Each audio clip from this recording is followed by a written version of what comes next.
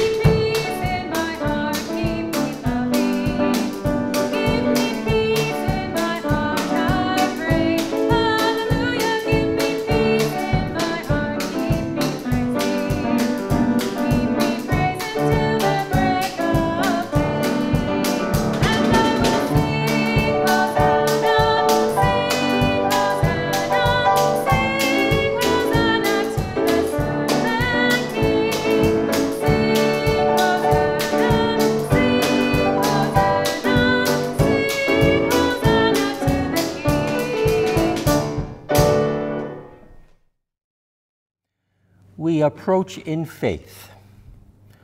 Over these summer Sundays, we are drawn to images of God through the stories of those who seek to explain God and who God is for them. We also have our own experiences of the holy in our lives, even when we have no explanation for these moments. In our worship, through meditation and reflection, we open ourselves to the possibilities that abound as we seek to understand God. We seek to touch, however lightly, the mystery that is God, present in our midst. In worship, we say to our Creator Christ Spirit, "Here we are. Fill us with the wisdom to understand your wide-open, embracing arms, O God. Be with us in this time we share as we explore the mystery of your grace and your love." Amen. Let us pray. May we enter into this time of confession with a willingness to be open to the Holy Three-in-One, aware of our true selves in our faith journeys. Forgive us, O God, those times when we have been deaf to the voice that invites us to abundant living. Forgive us those times when we hear clearly but refuse to follow, fearful of taking that first step into the unknown. Forgive us those moments when we simply reject what we do not understand rather than making an effort to learn and thus to grow. Hear us, O God, we pray, as we offer now our personal confessions to you in our silent, private prayers.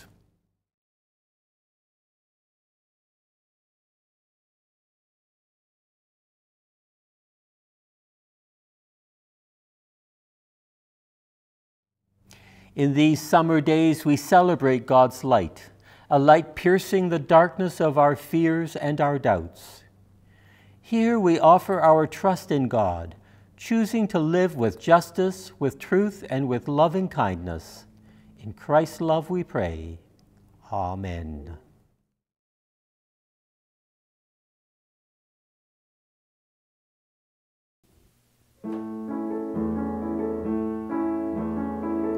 River running in you and me, Spirit of life, deep mystery, dancing down to the holy sea. River run deep, river run free. River cry my name to me, lend me hope and memory, sing me the story of the holy sea. River run deep, river run free. I stand on the edge looking down, too scared to swim, afraid I'll drown. Give me the courage to journey on. River run deep, river run free.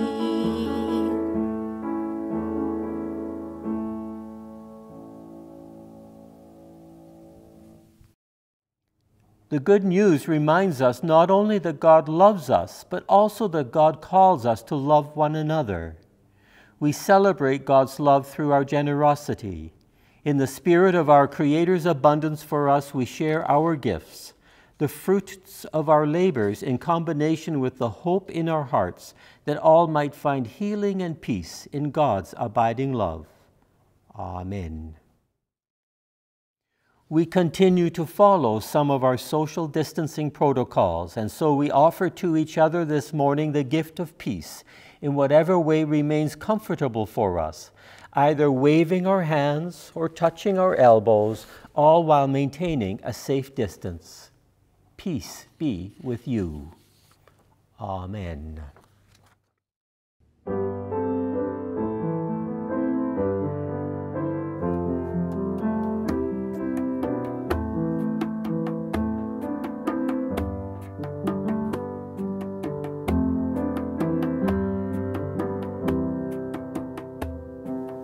Called by earth and sky, promise of hope held high.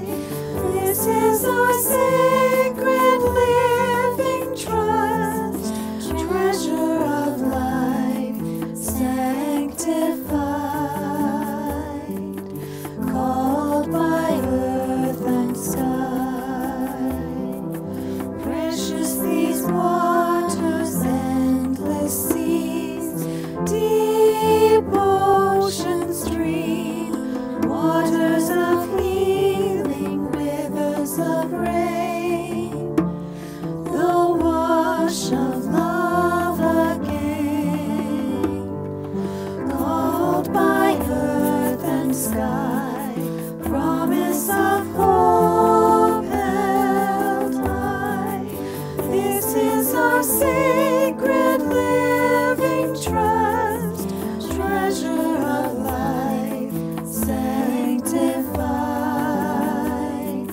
Called by earth and sky, precious this gift, the air we breathe, wind born and free, breath of the Spirit blow through this place, our gathering and our grace. Called by earth and sky, promise of hope held high. This is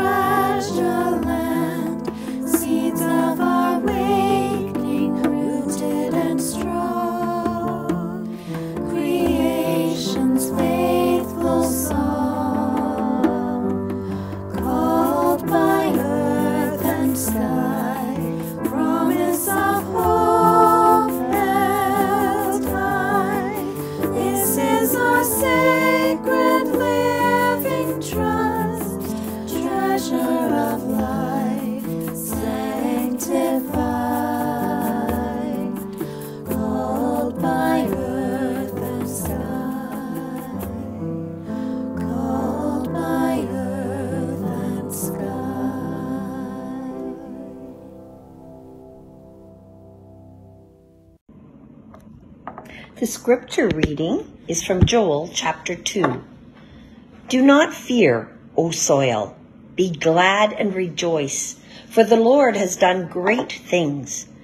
Do not fear, you animals of the field, for the pastures of the wilderness are green. The tree bears its fruit. The fig tree and the vine give their full yield. O children of Zion, be glad and rejoice in the Lord your God, for he has given the early rain for your vindication. He has poured down for you abundant rain, the early and the later rain as before. The threshing floors shall be full of grain. The vats shall overflow with wine and oil. I will repay you for the years that the swarming locust has eaten. The hopper, the destroyer, and the cutter, my great army that I sent against you. You shall eat in plenty and be satisfied, and praise the name of the Lord your God, who has dealt wondrously with you. And my people shall never again be put to shame. You shall know that I am in the midst of Israel, and that I, the Lord, am your God, and there is no other. And my people shall never again be put to shame. This reading is from 2 Timothy chapter 4. As for me, I am already being poured out as a libation, and the time of my departure has come. I have fought the good fight. I have finished the race. I have kept the faith. From now on, there is reserved for me the crown of righteousness, which the Lord, the righteous judge, will give me on that day, and not only to me, but also to all who have longed for his appearing. At my first defense, no one came to my support, but all deserted me. May it not be counted against them. But the Lord stood by me and gave me strength, so that through me the message might be fully proclaimed and all the Gentiles might hear it. So I was rescued from the lion's mouth. The Lord will rescue me from every evil attack and save me for his heavenly kingdom. To him be the glory forever and ever. Amen. The gospel reading today is from Luke chapter 18. He also told this parable to some who trusted in themselves that they were righteous and regarded others with contempt. 2 men went up to the temple to pray, one a Pharisee and the other a tax collector. The Pharisee, standing by himself, was praying thus: God, I thank you that I am not like other people, thieves, rogues, adulterers, or even like this tax collector. I fast twice a week. I give 1/10 of all my income.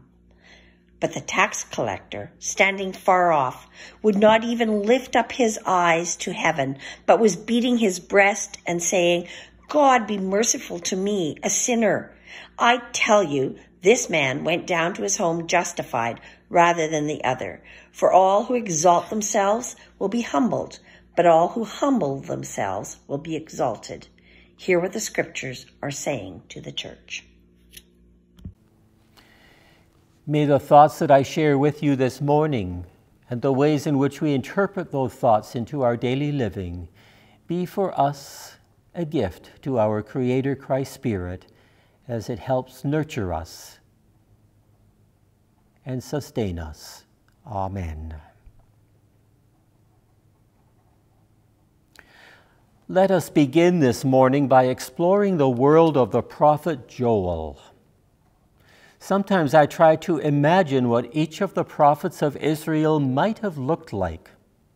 I think of Elijah as kind of a wild, disheveled looking, a wee bit scary.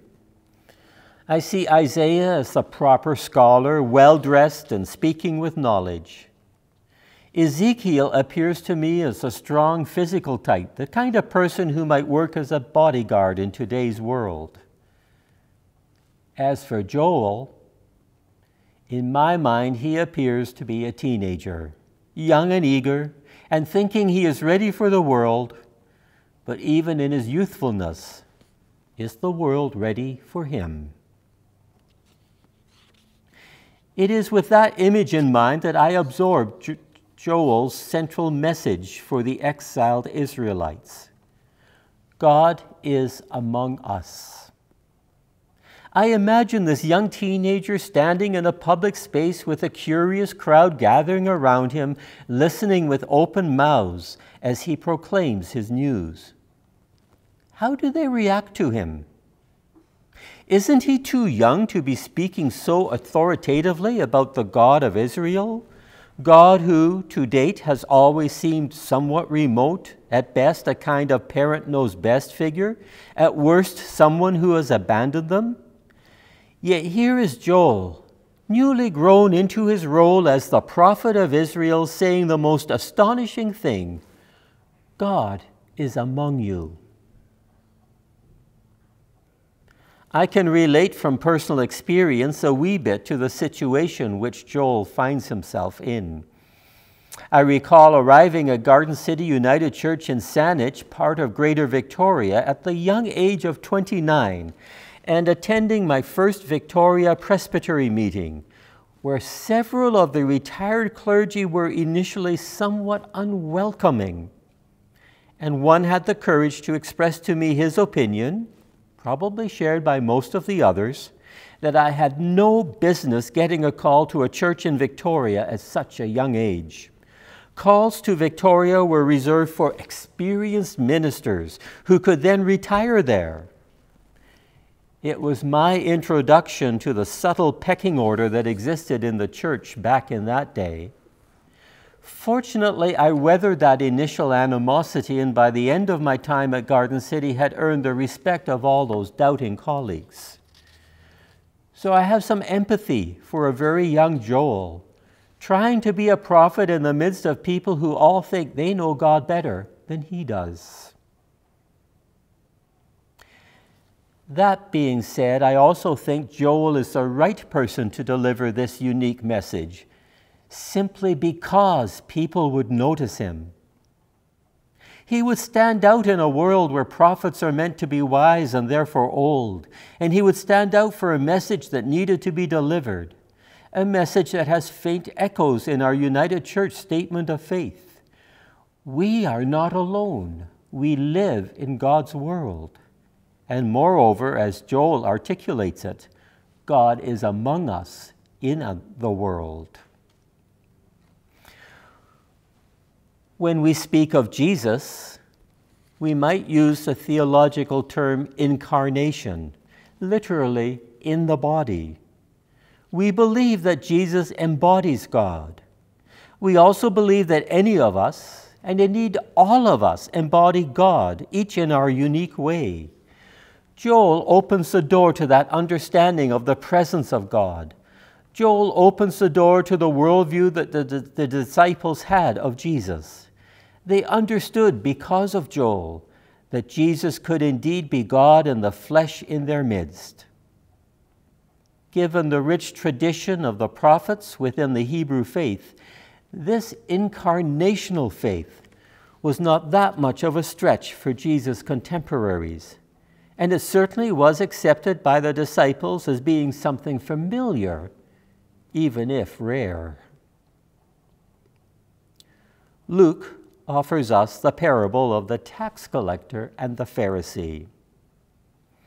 In the unfolding of the story, Luke wants us to assess which of these two individuals shows more clearly the presence of God.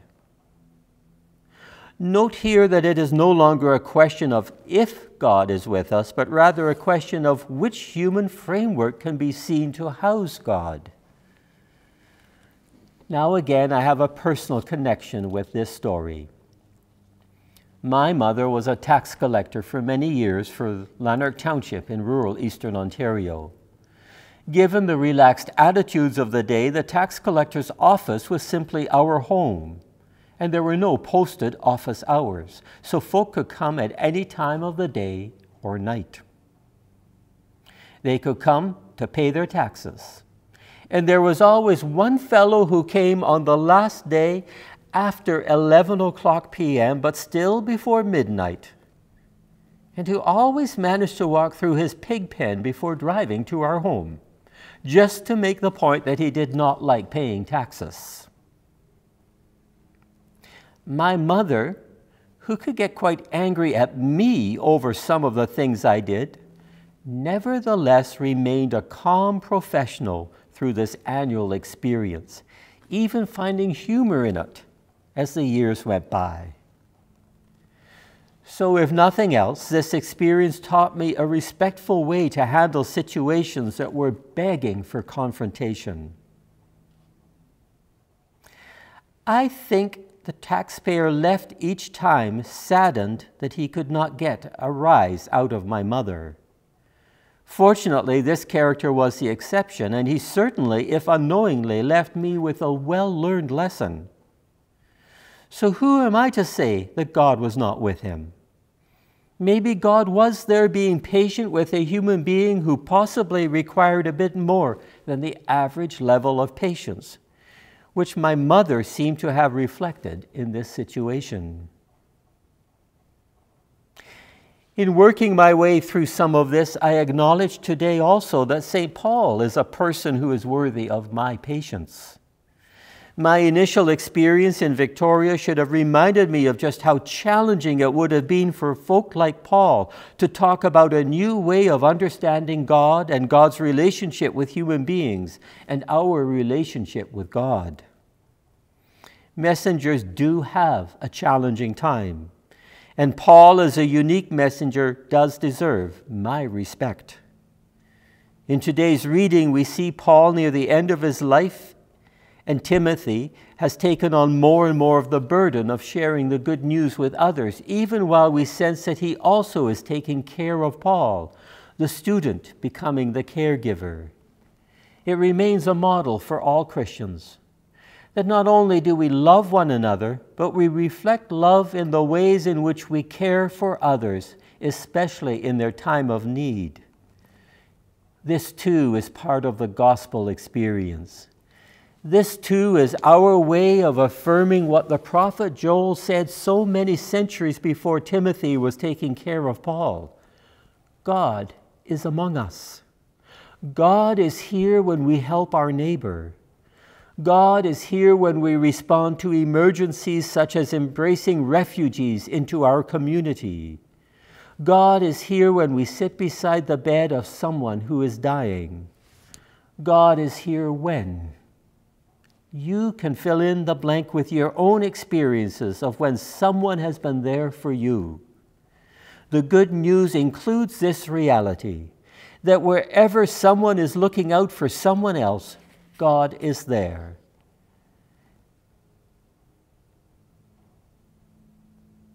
And we remain faithful believers as we open ourselves to others, thus participating in the reflection of God's presence in our world. May we find joy in this faith, and may we continue to be faithful agents of a loving Creator Christ Spirit who is here amongst us. Amen.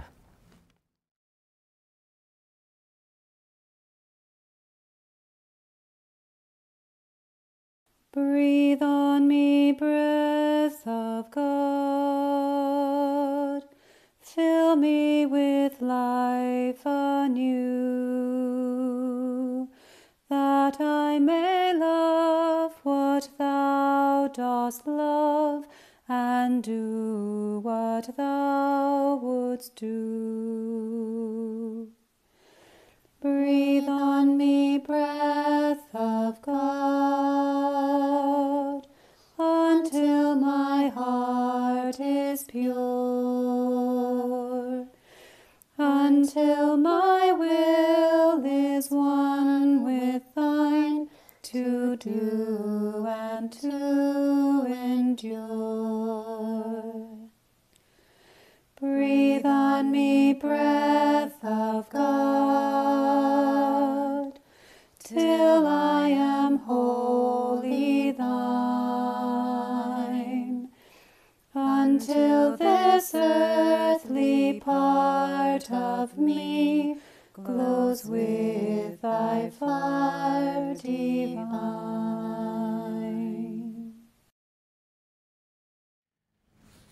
We offer now a pastoral prayer. Gracious, gentle, loving Creator, Christ Spirit, today we have listened, as is our custom when we gather in worship, to ancient faith stories of individuals who believed in you and whose faith filled them with a sense of being close to you, indeed abiding in your light and in your love. It is no light thing we do when we affirm you as Creator, Christ Spirit, Word, promise, love. We celebrate the ongoing process of life, including our understanding of our own faith journeys, both individual and shared. So it is that we offer our prayer of thanksgiving for the possibilities inherent in each new day. We give thanks for the opportunity to make choices and to reflect our faithfulness within the choices we make. We give thanks for the ways in which our thoughts and our actions honor our beliefs and our values. We would understand more completely what it means to be named your children. We know that our journey includes a spiritual dimension that fills our lives with hope. Our faithfulness embraces a capacity to be at peace and to offer compassion to others. And we are grateful for this ability to look beyond ourselves to the wider world that is our shared home. We pray that you would continue to open us to the fullness of your creation. Open our ears to hear anew the proclamation of your love for all creation. Open our hearts to embrace fully and completely the journeys we take, as individuals, as a faith community together, as people who believe in your light and your love, and who wish nothing less for others as well. In our prayers, we think of those for whom life is a struggle, for various reasons. Untreatable pain, poverty, grief, injustice, isolation, loneliness, financial challenges. Open our hearts not only to the awareness of these challenges within other lives, but also to the possibilities we have to address these challenges. May your light and your love encompass our compassion so that we become, in these famous words, part of the solution rather than part of the problem. We pray as always, aware that prayer is central to our faith, and aware also that whenever we cannot find the right words, there is a prayer we can remember and we can offer, trusting that you, O God, hear us, even as we pray these familiar words. Our Creator, Christ Spirit, who art in heaven, hallowed be thy name. Thy kingdom come, thy will be done on earth as it is in heaven. Give us this day our daily bread, and forgive us our trespasses, as we forgive those who trespass against us. And lead us not into temptation, but deliver us from evil. For thine is the kingdom, the power, and the glory, forever and ever. Amen. Gracious and sustaining Creator, Christ Spirit, we experience yet again your call to reflect your light and your love in our shared world. Guide and support us as we echo our faith in you through our actions. Inspire us to be lively Christians not only in our faith, but also, even especially so, in our deeds. Let us go then with the assurance that God goes with us. Let us live within the encircling warmth of God's embrace, rejoicing in the power of God's word, spoken and heard, received and lived. And to this, all God's people say, Amen, Amen, Amen.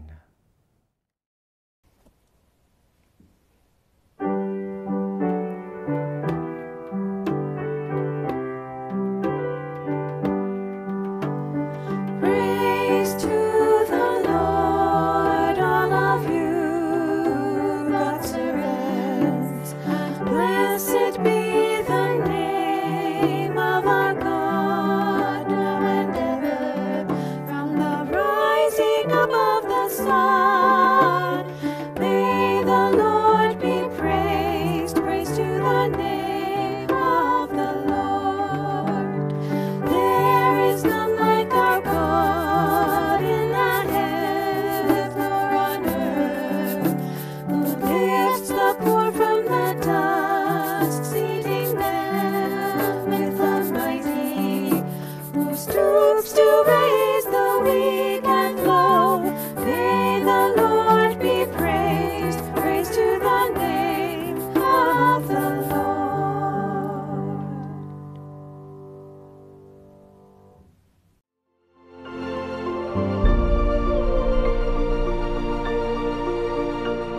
you.